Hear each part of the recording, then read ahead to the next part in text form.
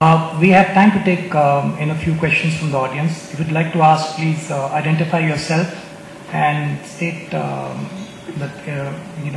which speaker is the question addressed to.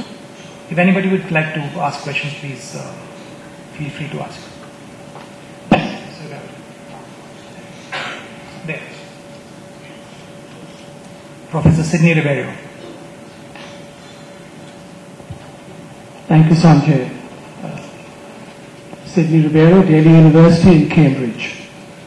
Sanjay, we'll leave it to you as chair. You've done a brilliant job thus far to identify the panelists you want to respond to this question.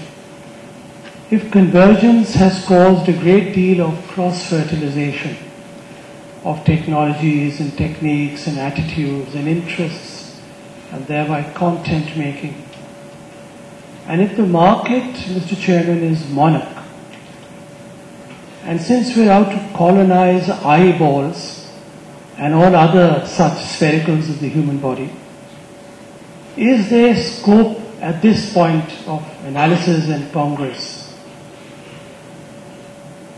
to ensure that techno-triumphalism is tempered with sensitivity and with the aesthetics? Because sensitivity and aesthetics are the essence of what Jay called the human experience.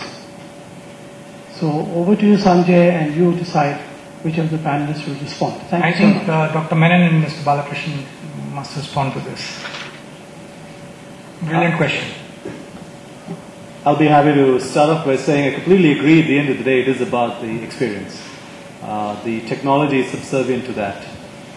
So the entire focus in terms of the experience and value that convergence can bring to the customer or the consumer, if you will, is really what all the industries behind the scenes needs to have. It has got to be an outside-in view, not an inside-out view. It's not the pipe providers saying, what can I do better, or the content providers saying, what can I do better. It's got to be the other way around and say, what are the needs of the customer and the consumer? How do you define what could be a possible Maslow's need hierarchy for the customer? Because what is today self-actualization will tomorrow become a basic need, that's for sure. And from that point of view, then work the equation backwards. And you say, if that's really how we see this playing out, how can we leverage the evolutions and the conveniences that technology, elegance, and sophistication is bringing to the table?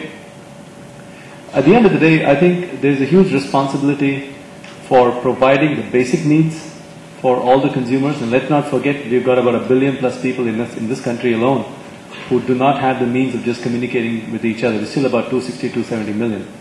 And I think there are some basic needs that can be serviced simultaneously. And it's a simultaneous equation, and that's the beauty of this whole paradigm. It's not distinct. It is not separate. Simultaneously, how do we then service and provide the entertainment and or the other needs that might arise for the human being? So clearly it has to be human and experience driven. It cannot be just technology and elegance driven. Absolutely not. As a consequence, there will be industry evolution, there will be shifts, and that's bound to happen. It's bound to happen that so-called pipe providers do not look at themselves as pipe providers. So-called content providers do not look at themselves as only content providers. Communication providers do not just look at themselves as communication providers. It really is going to be a confluence of computing, communication, and entertainment. But I think at the end of the day, it is all subservient to the human evolution and the human needs. Now, how we then evolve the business models, how do we handle the neighborhood seep phenomenon, as I call it, which is neighboring industries seeping into each other's spaces as it might seem at this point in time, is something that industry will have to resolve. I think there will have to be means by which cooperation will happen. A good example was Microsoft sharing. It's not just about Microsoft, it's about their hundreds of partners or thousands of partners that are out there. It is going to be about an ecosystem evolution from the industry point of view. But at the end of the day, it's really as simple. It is about the human needs, the human experience, and how those very, very self-actualization oriented features tomorrow really do become basic features. And that's really what the game is all about. We pass it back to you. You know, if I were you, I wouldn't worry too much about technological triumphalism. It may sound in audiences like this, and with a panel like us, may think that everything is inevitable and the march of technology is unstoppable. Far from it. Society has its own control systems around it. My favorite story on that is in India today. India is today perceived to be a software power, one of the top 3 in the world. I used to run, among other things, a computer company in Bangalore in the mid-80s. And at that time, it was so difficult to get any Indian middle-class person to accept the notion of computers. They shut it out from every bank, from every office, till around 87, 88. It became a clarion call when it was seen that technology and computer science students would get jobs out of this whole deal.